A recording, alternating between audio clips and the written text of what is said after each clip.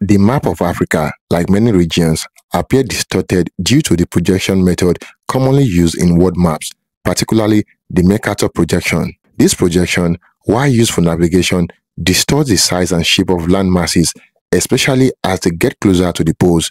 Here is why. Watch and pay attention. This is a concept, it's a belief, and I'd like to tell you a little bit about that and then ask you to imagine a world without whiteness. So, first of all, there are times that we believe things that are simply not true. And one example, I want you to think about this for a while, something that you perhaps have learned in grade school about the world.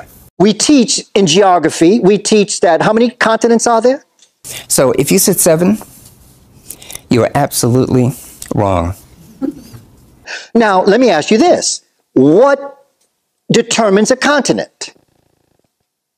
We define it as a large landmass surrounded on all sides by water. Look at Europe. And Europe and Asia is one landmass. Europe is not separated. Now, if you don't include Europe as a continent, you're going to get that answer wrong. But probably in school you learned that Europe and Asia are separated by the Ural Mountains.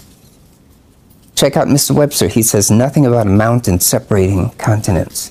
Europe is not a continent. It is a peninsula. A peninsula is a large landmass surrounded on 3 sides by water.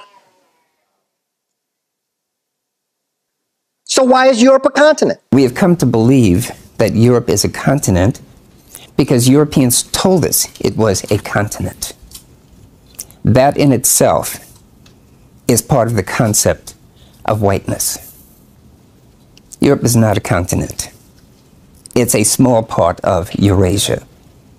And yet, for the longest time, and probably up until today, you believed it. And if you talk with people outside of this gathering, and you ask them, so how many continents are there? They say 7, and they'll rattle it off. And then you'll say, no, Europe isn't a continent. Oh, yes, it is, because they learned it in the 5th grade.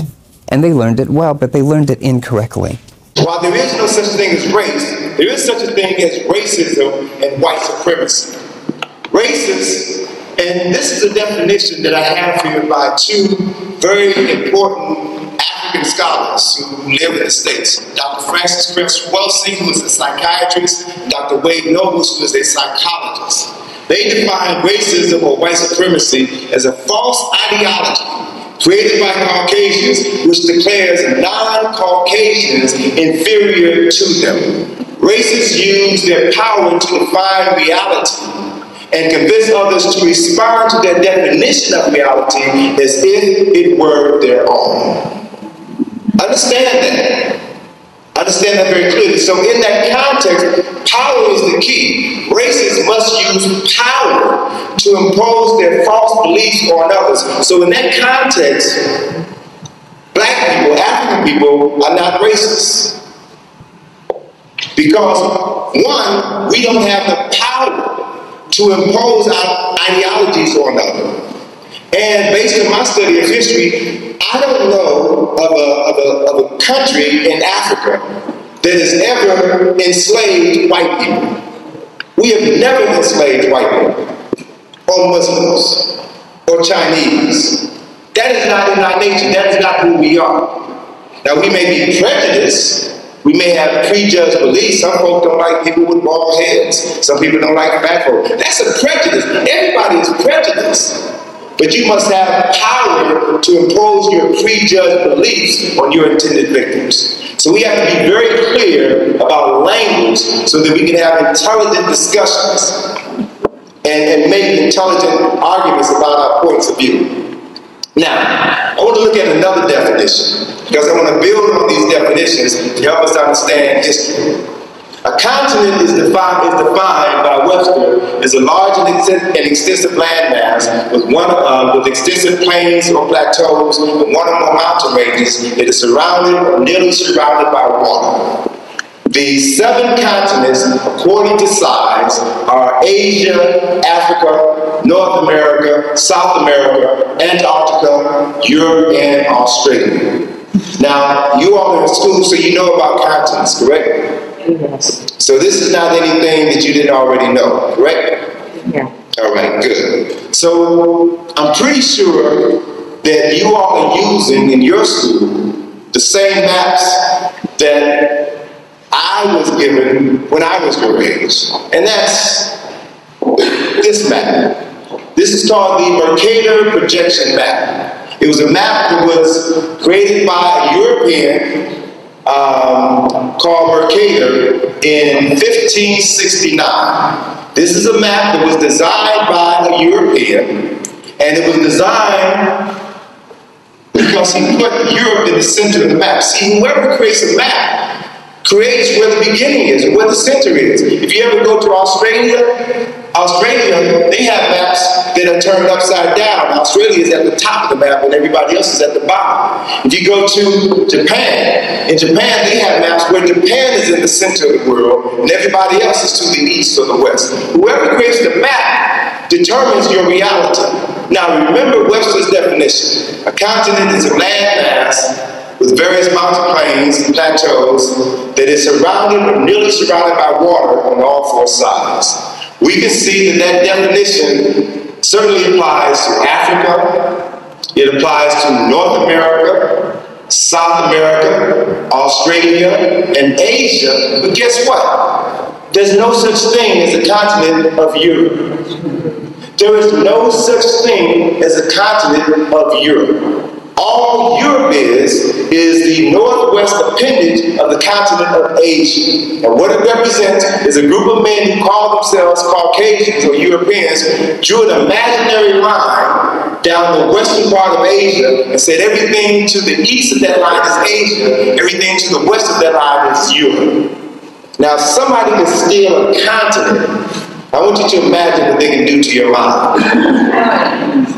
So it's about knowing history so that you can understand what happened then, what is happening right now, so that you can better determine what is going to happen tomorrow, and through an understanding and application of history, you can determine what your tomorrow is going to look like. And so in 1974, a German cartographer, mapmaker by the name of Arnold Peters, produced this map, which is now the official map that is used by the United Nations.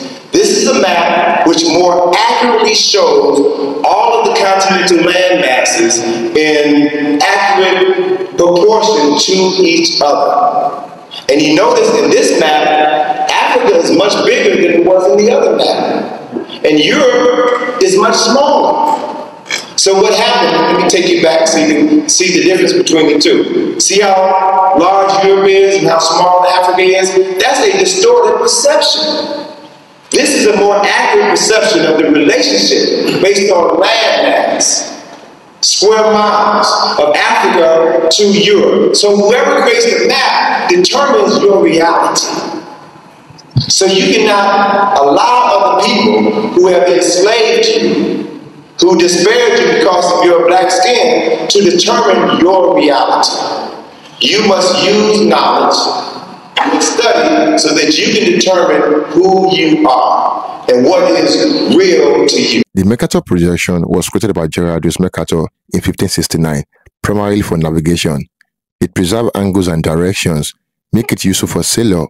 However, it distorts the size of land masses. Countries and continents near the equator, like Africa, appear smaller, while those further from the equator, like Europe and North America, appear much larger than they are in reality. Since Africa lies mostly along the equator, it appears smaller on the Mercator map. In reality, Africa is massive. Africa is about 14 times the size of Greenland, but on the Mercator map, Greenland often appears roughly the same size or even larger. Africa is larger than the combined size of the United States, China, and India, but this fact is not obvious on many world maps. Historically, map design has been Eurocentric, with Europe placed prominently at the center of the world map and appearing much larger than its actual size. This has led to criticism that traditional map projections like Mercator reinforce a skewed worldview that minimize the importance and size of non-European regions like Africa and South America. Other map projections, like Gay-Peters projection,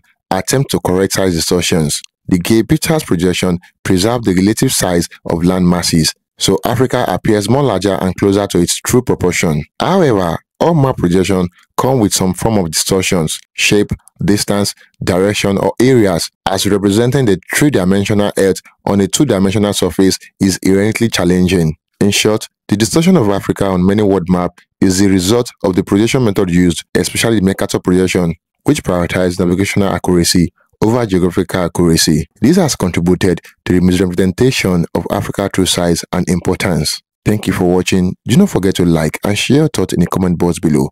Until next time, cheers and have a good one.